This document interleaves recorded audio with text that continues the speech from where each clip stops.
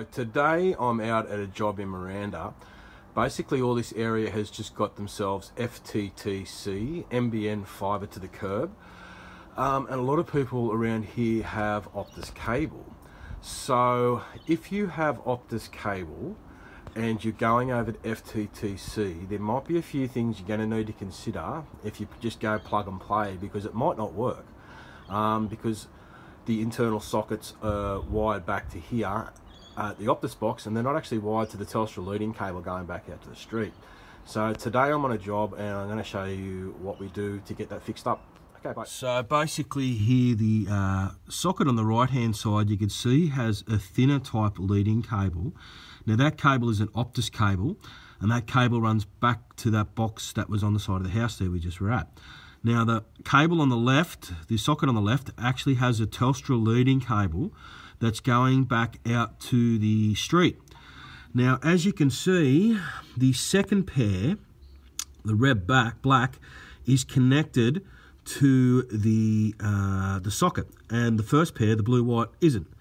Now the NBN data is actually coming in on the blue-white, which wasn't connected. So if they just would have plugged into that socket, nothing would have happened. The red-black is going back out into the socket, and it's going to a snot box, and then that snot box is connected still into the Telstra copper ADSL line, which is all the copper network. But the blue-white one splits off and then goes into the FTTC box. So as you can see, the NBN FTTC Network Connection Device, we have sync and everything's working on that. As it is connected to that first pair, like I said. So now, once you've got that connected, basically all you've got to do is plug it into the gateway, which is the device here, which then your internet and your Wi-Fi signal come out of. So that's, as you can see here, Wi-Fi and internet light are on, so we are good to go there. Now I'm going to show you what we need to do to get this existing Optus cable house working with NBN FTTC. So first thing we want to do here is remove this Optus cable.